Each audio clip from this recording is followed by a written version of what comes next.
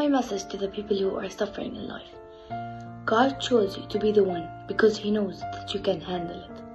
And He knows that you're brave enough to fight in this world. Stay strong no matter how hard it gets. And we all support you. Because if you believe in yourself, one day you will be the happiest person in this world. لا تقتربوا مني، دعوني ألعب وأركض وأراحق الفراشات ببراءة وأقطف الأزهار بشقاوة. حين أتعب أنام على العشب الأخضر، فأنا طفلة وأريد أن أعيش طفولتي، فهذا من حقي. ما أعذب قلوبنا فهي طاهرة صافية نقية. Effetti della guerra sui bambini. Ad oggi 142 milioni di bambini vivono in zone di guerre e per 24 milioni di bambini soffrono le gravi conseguenze delle guerre sulla loro salute mentale. E alcuni esempi gravi c'è depressione, ansia, traumi, violenza sessuale e fisica e almeno 8.000 sono stati rapiti.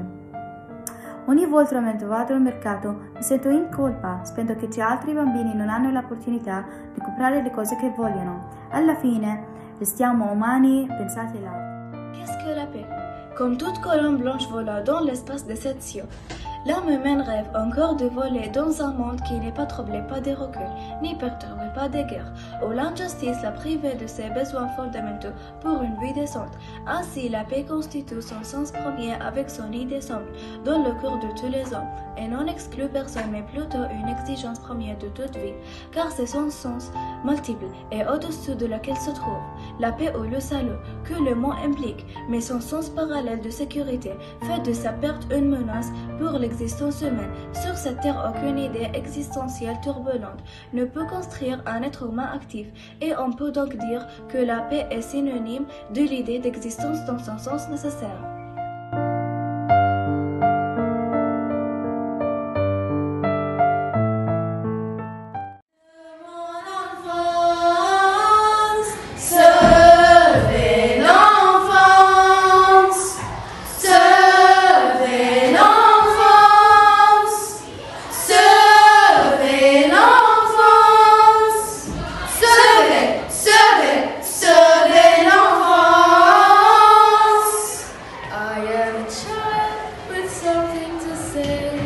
Please listen to me.